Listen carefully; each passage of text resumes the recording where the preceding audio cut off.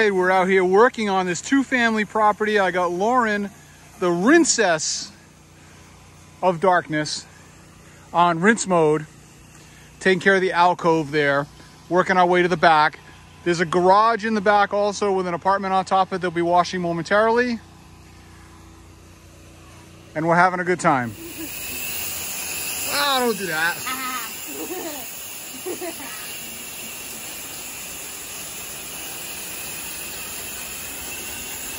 For some reason, I've been having trouble pulling soap for the last couple days. It's been working kind of intermittently. I've changed out injectors a couple different times. I put a fresh injector on this morning, and we were working pretty good for a while.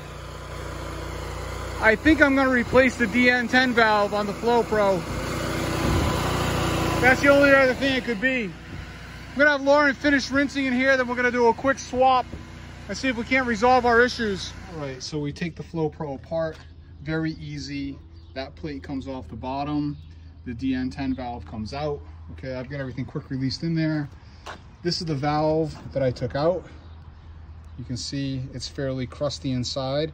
It seems to be operating correctly, opening and closing, but it's possible that it's just too worn out in there and it's not making a good seal. I really don't know.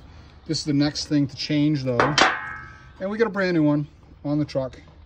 Keep a few extras around. Threading my nipples on there and we'll get it back together in just a minute. All right, there it is, all built and fits right into there. You can see there's a little square or flat piece. That's the actuator. This fits right in perfectly, just like that. This plate goes right back on top. We'll screw it in gently and then quick connect it. We'll be back in action. All right, let's find out.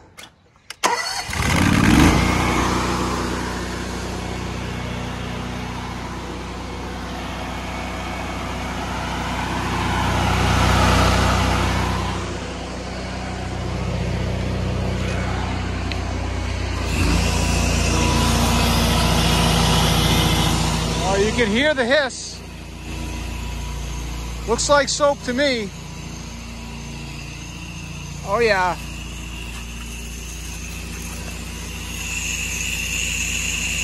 Yeah. There's some suds on the glass. You can see it.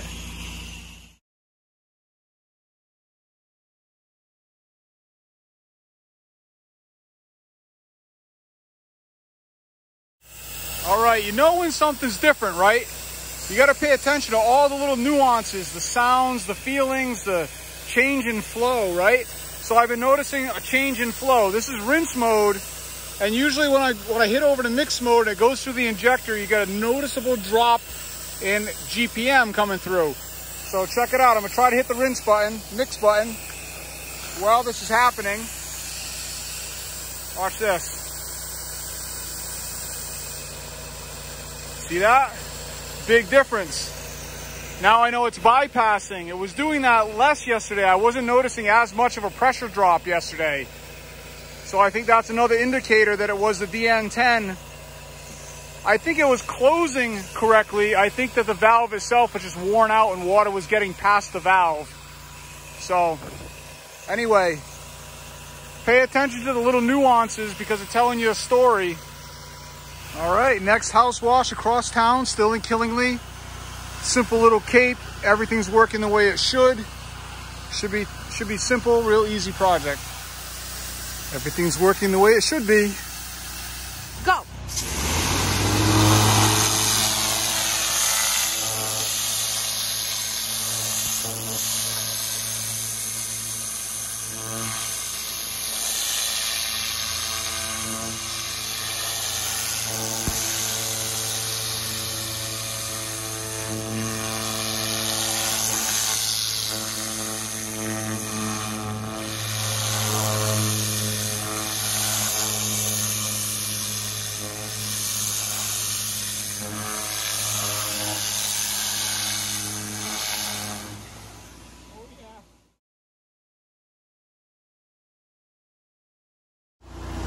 Just wrapping up on a nice easy little cape. We got this from the Habitat for Humanity.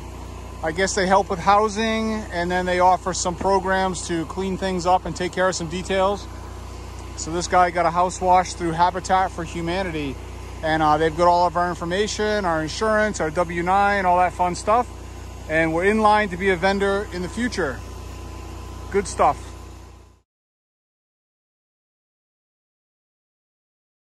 All right, next house, Big Cape. Third time I've washed this property. Lauren's over here on the very high side. Property, of course, drops away in the back. The back is very high. Made the shots no problem. Even made that shot up into the peak. No problem. Rinse mode. Soap in the final side. Lauren's calling 4Gs. They're right down the road, baby. We'll get a quick sandwich before the last project. All right, we're cruising through it. We're on the last project. We got this extended cape, very easy, vinyl sided, dirty bulkhead, extra piece of fence, cleaning the porch. Had to stand on the porch railings to be able to shoot the chimney.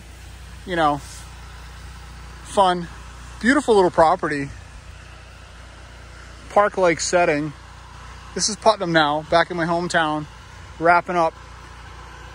And believe it or not, 4Gs was closed, man. No sandwich.